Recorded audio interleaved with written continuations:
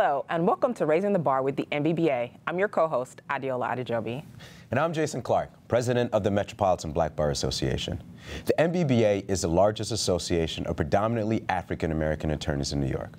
Our goal is to advance equality in the pursuit of justice, assist with the professional development of our members, and address legal issues affecting New Yorkers. The goal of Raising the Bar with the MBBA is to foster a substantive conversation about justice issues in our community and to try to identify a couple of solutions in the process. Today, we're going to discuss predatory lending. Joining us now is Gabriel Yomi Dabiri, shareholder at Polsinelli, as well as Bomopregha Julius, an associate at the Northern Law Group.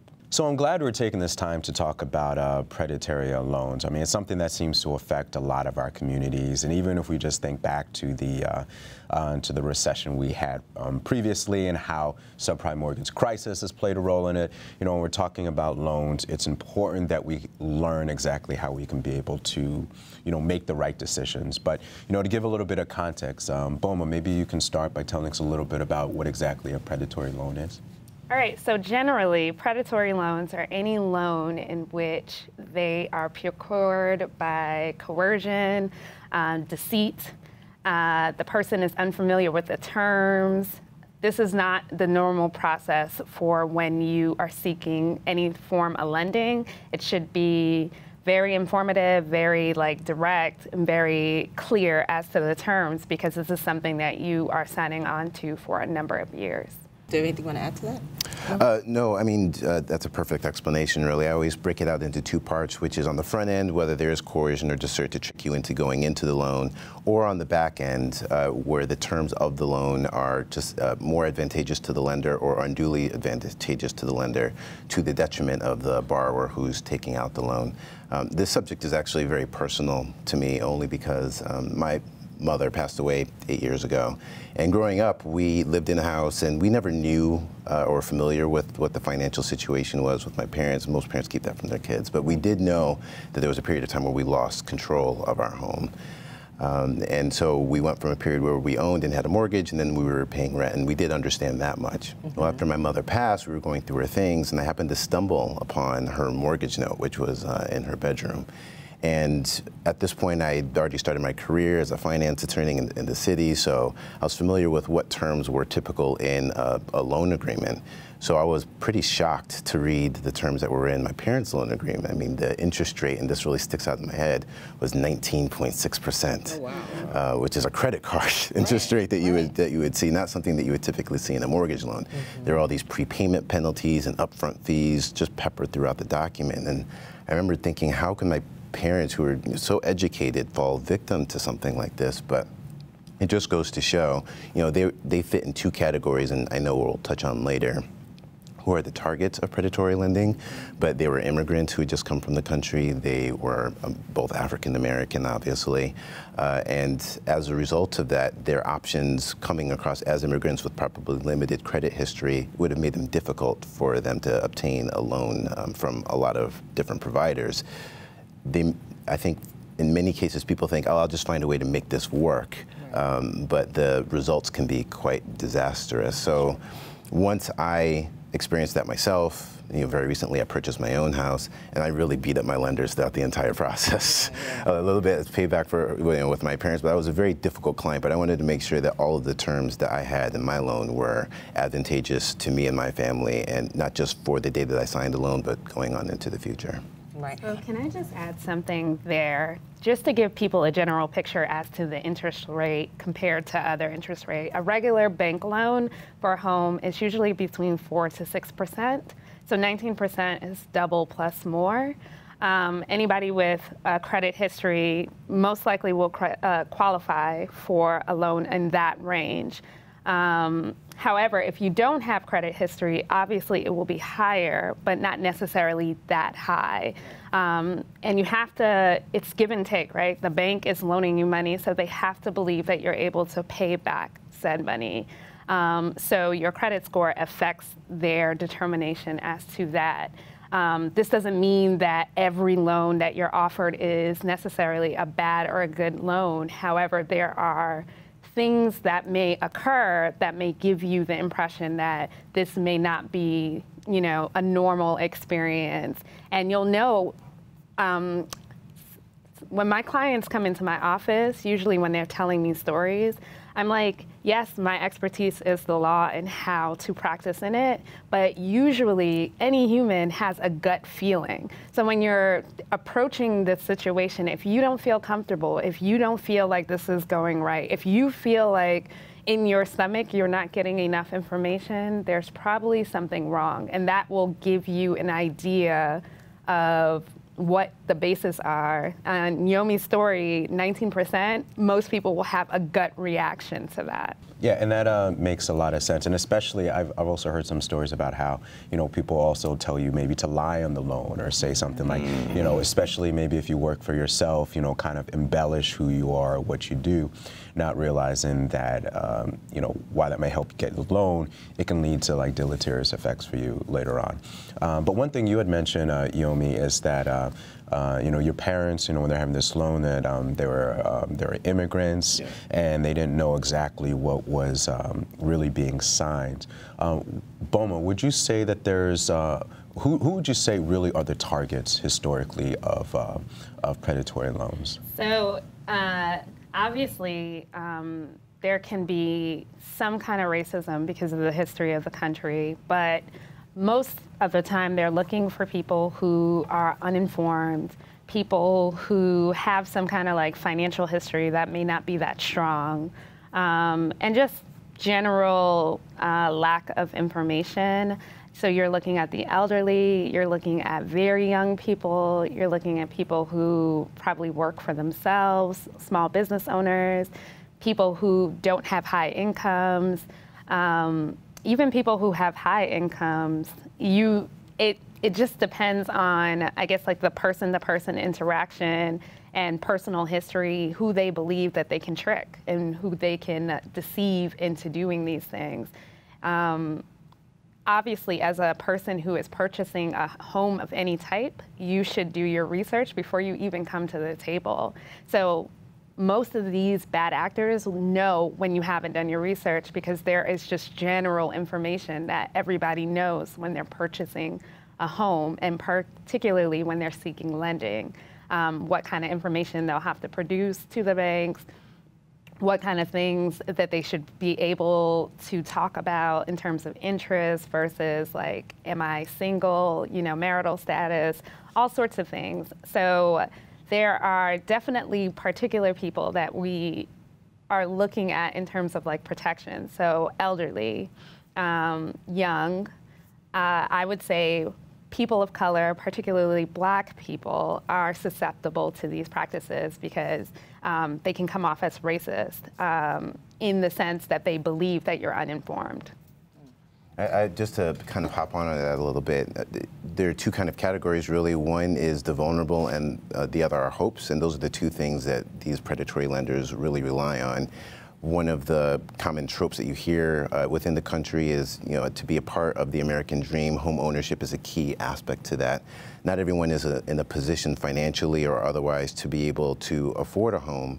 So what is particularly sinister about the approach that a lot of these predatory lenders take is they create kind of a dream for certain people who may not be financially in the best place to be purchasing a loan. So some of the practices that you mentioned in terms of inflating income or lying about assets or employment history, it can come off to a victim of a predatory loan of, oh wow, this person's really trying to help me out. They're just trying to, you know, get me this home that I really want, not realizing that ultimately they may not be able to own that home for very long.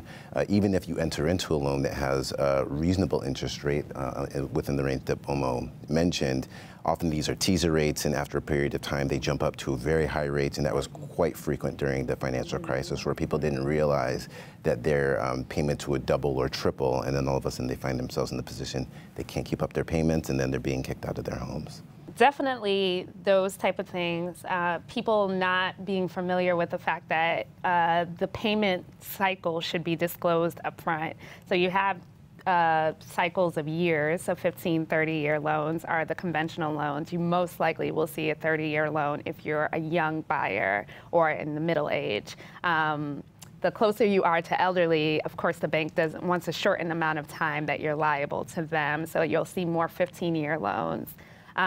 Particularly like payment schedule, you want to see quite an even increase or decrease in the payments of a mortgage. You don't want to see low payments on the front end and then particularly high payments at the end, because that means not necessarily that ballooning is a bad thing, and we're going to rewind. Ballooning is that effect. You have low payments at the beginning, then you have high payments at the end of the life of the loan.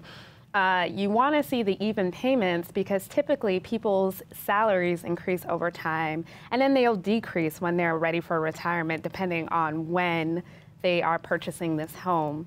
Sometimes a balloon payment may make sense because somebody is in the flipping industry, that they're going to flip this house. They're not keeping it for the life of the loan. They're going to sell it off before the loan matures. So it's not necessarily a bad thing, but it's something to watch out for if you are planning to live in the home for the life of the loan, or this is like your forever home, or a home that you're not particularly looking to get rid of in the next few years. You want to keep the payments as affordable as possible, because that balloon kind of creates a situation where you may have to sell or end up in foreclosure. Right, I was going to say, and so what are some of the warning signs that people can look out for if they're being approached with a predatory loan? Well, a few good examples are any loan offer that's being made over the phone or verbally, because those are actually against the law. The loan offers are supposed to be in writing. If they are guarantees that you'll be actually given the loan up front before there's any sort of questioning as to what your financial history is, your employment history, and then similarly to that, no real interest in whether you have an employment history or the financial means to be able to pay the loan back. Anything that sounds too good to be true is another big one. If you come across a situation like that, you should be very wary and stay clear. For your audience members, I think it's important for them to know that ultimately, even though loan language legalese can seem very intimidating and daunting, that is no reason for them to enter into any sort of agreement that they don't fully understand. And there are kind of non-for-profits and charities that are out there who are available to provide information and can explain anything that's unclear. And from the borrower's perspective, the potential borrower's perspective, if they're having a difficult time either understanding the terms of the loan or they're not getting straight answers from whomever they're speaking to, that should immediately throw up a red flag, and they should utilize those resources to make sure that they fully understand what they're getting into with the loans that they're signing. Yeah. And if someone's a victim of, or they think they're a victim, or whether they're family, friend, whoever, like, what is something that they can do? I think it depends on when you're like finding this out. Closer to the beginning of like signing the loan, obviously there are some things that you should do when you're looking to sign a loan. Make sure the person is licensed, that's first and foremost. Anybody who is providing a loan must be licensed in the state of New York. And that's easy to check by going on to some of the state websites, like the New York State Department of Consumer Affairs, the Department of Financial Services. They regulate mortgages here in the state of New York. With that, I would say complain to them right away. If something doesn't sit well, you should definitely make a complaint, because these bad actors act in dark places, and unfortunately, until enough people bring it to light, state agencies as well as prosecutors are unable to go after these people. The second thing, which is very prevalent in private practice, is that there is something called the statute of limitations. Statute of limitations, particularly for contracts, is only 6 years. So if you're talking about this after that 6-year period, it would be very difficult for you to set up your defense that you were tricked, bamboozled, and that you did not get the right information. It's past the deadline. And particularly, people end up doing this because of the situation Yomi said earlier, which is, I think I can do it. I think I can do it. I'm going to do it. I'm going to keep this going. And they get years down the line past the statute of limitations, and they're in foreclosure and saying, I was tricked. And it's very difficult once you're in foreclosure to defend. we saw a spike in foreclosures in the 2013 to about 2017 period, and this is coming off of the Great Recession of 2008. So all of those foreclosures, you only had two options. You either ended up with a notice of sale on your door, which means the foreclosure ended, and you had no way of fighting this foreclosure, because even though predatory lending might have happened, it was just too late. The second thing is your other option is a home loan modification, and it depends on your finances, it depends on your ability to pay, and you get the balloon situation, because now the bank is just modifying a very high loan, and they'll just put the payments to make them affordable for you again. They're just putting like high-end payment at the end. So you're having a situation where we're just kicking you losing your house down the line, and yes, it keeps your house, but ultimately it doesn't help you to retain this asset that you invested in. I think more people need to just be aware from the beginning, and particularly in these vulnerable communities, you have these issues in which people are always too late. It's much harder to fix something once it is down the line versus like right when you're buying. I can tell you, you can come into a law office or anywhere and they will tell you what these terms should be, what the amortization schedule, which is what your payments should look like for the life of the loan, should look like. So that if there are red flags, you know from the beginning and you're comfortable. Even your first-time home buyer, like nonprofits or even law offices, should be able to point to you the interest rate, make sure you're comfortable, ask you questions like, are these payments okay? Can you afford this ongoing? People are so quick to want to buy because that's what you're supposed to do at a point in your life, that they just are uncomfortable saying, hey, okay, so $1,200 is actually a little bit too high for me per month. Maybe this loan, terms may not work for me. There are other options out there. There are like things that people don't know, like FHAs or other loan options that may be affordable, but because people feel like they must get their loan from the conventional banks that they use, they are afraid to speak up. Yeah, and that's that's the thing too. I mean, I think sometimes there's some a misunderstanding of like who the lender is, and that's because I think sometimes people think like, yes, maybe they're trying to help us in some type of way, but they wouldn't agree to this loan if they didn't think that we could be able to pay it. But I know a lot of times what happens is that loan can be transferred to someone else, or that loan officer may have just getting X amount of money and then that loan is being passed on somewhere else. So they don't really care. They just want to make sure that they got their cut in the beginning. But that actually brings us to another point. So let's say you do know someone who seems like they've been the victim of a predatory lend. Like what should you do to help that if you have a family member or a friend or someone else who's maybe a victim of this? Yomi, you did find this out when your mother died. Right. So how did you guys go about trying to solve this? What were some of the things you did? And then I can add. Yeah, I mean, at that point, it was too late. And I guess the key point in this conversation we're having now is you don't want to find yourself in the situation that we were in. I mean, the statute of limitations had more than passed by the time that we had discovered what had been going on. Can you just quickly describe what statute of limitations are? Yeah, so basically where it's a concept in the law where you have a certain time frame in which to bring a claim if you've been wronged in some way, shape, or form. That's the easiest way to describe it. And depending on what the offense is, will determine how long you have to actually make that claim. For contract disputes, as what would be triggered by a predatory lending scenario, that period is 6 years before, and you have to basically make your claim within that 6-year period. Otherwise, it'll be time barred by the courts, and you won't be heard, even if your claim is absolutely legitimate. So that 6-year period, had already passed in the case of my mom's situation. So there was nothing that we could do there.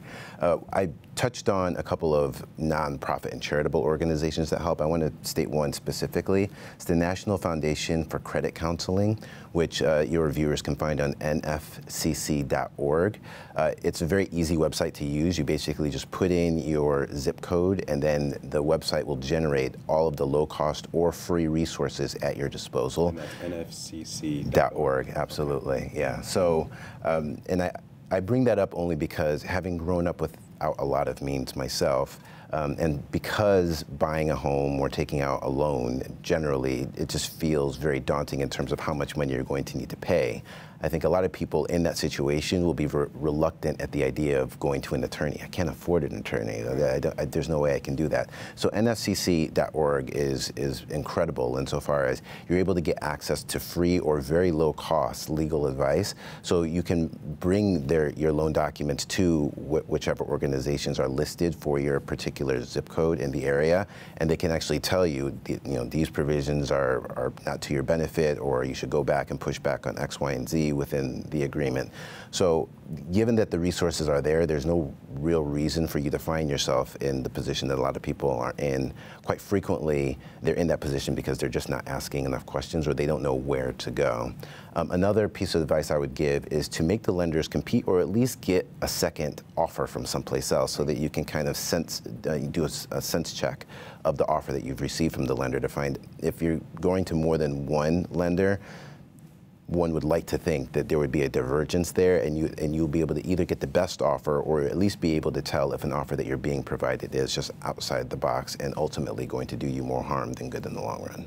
Yeah, and I think, Boma, you actually brought up a really good point, because when the payment terms start to change, for some of these companies, it's very clear that they can set it up to where the payment terms change after the foreclosure. I mean, after the statute of limitations, so that then you're in foreclosure and you really don't have any other options. And so I know you brought that up, and I'm not sure if you know, but what are some of the defenses that people may have if they're in foreclosure? Yeah, see, this is where it's difficult. Foreclosure is the bank's right? So it's the bank's right to take back the collateral, which is the home, to sell, to retain their money. It's very difficult at that point to undo that, unfortunately. And that's where my office is now, because your few defenses. You can still say predatory lending. There are a number of federal laws and also state laws that give you that defense if it is truly predatory lending. And it depends on the judge, because foreclosure actions happen at the state. So some judges may entertain it if the evidence is egregious enough that you were tricked into signing this loan. So it is worth saying, if you have a particularly high interest rate, if you went through some kind of third party versus like a commercial bank, or if there are particularly like weird instances in which you procured this loan. I think another defense may be lack of understanding as to the loan terms. That information that should have been disclosed to you per the federal law, Truth in Lending Act, should have been disclosed and were not disclosed. So you didn't know the full terms of the loan, even though you signed it in the beginning. There are also just, again, modification at this point. Depending on your finances, you may refinance with another commercial bank to buy out the previous loan. I think we're at the tail end of the Great Recession's predatory lending. But something I did want to say that we're talking about it in the home buying or the home loan, but there are other predatory loans that everybody should be aware of. One of the most common one is the payday loan. That is truly a predatory situation, because they're taking advantage of people who do not have the ability to go to their bank or wait for loans. Small businesses run into predatory lending a lot because they need it to get their merchandising going, and they are not able to get a commercial loan or obtain lending or some kind of financing in other places. So these are the type of loans that, again, you should know the terms up front. If you don't know the terms, there is something wrong. You should know how much the interest rate is. You should know if you can afford it from the beginning or not. And if you don't, then yeah, these are, you have to start taking the actions and start like fighting. But foreclosure, that's the end. It's hard at that point. Right, and so I was going to say we only have a few minutes left. We only have a few minutes left. Yeah. But you know, I think one thing people should also think about and consider is just because it is a reputable bank, or what you consider to be a reputable bank or a reputable bank, period, that doesn't mean that you should just let them run the process and you not also know the terms, because there were a lot of companies that were involved and got a lot of lawsuits around predatory lending. But with these last 2 minutes that we have, we would love to hear some of your final thoughts for our viewers. For me, one of my final thoughts would be what Jason mentioned before, which is the mindset of this person wouldn't be making a loan to me if I didn't have the ability to pay it back. That is absolutely not true. I mean, reputable banks do make a profit from homeowners who don't default on their loans because they get the benefits from interest and other fees that are legitimately sourced. For the predatory lender, they get an outsized return if they can just take your whole house. So just because you're dealing with the lender and your thought process is, well, if I pay it back, you know, or clearly this lender wants their money back, they wouldn't be making this loan to me if I didn't have the ability to pay them back. I would dispense with that misguided thought. There are other ways that predatory lenders can profit quite richly off of your lack of understanding of the loan that you're getting into, and that's probably what I would leave with your viewers. Yeah, Bomo? We live in a world where information is accessible for most. On your phone, at home. It's better to do all of your research before you sign any papers. Call as many people as you can. The people you're working with should be willing to answer all of your questions. If at any point you feel like information is being withheld, then it is being withheld, and go with that and move on and find whatever other contact that you need to find. Because ultimately, it is your responsibility and your finances that this loan is based in. So you have to do what's best for you. Right. Protect self first. Be annoying. Yeah. Be annoying, but ends up having your house. Exactly, exactly. And so thank you all so much for being here, and thank you for watching Raising the Bar with the MBBA on the Manhattan Neighborhood Network. See you next time. Bye.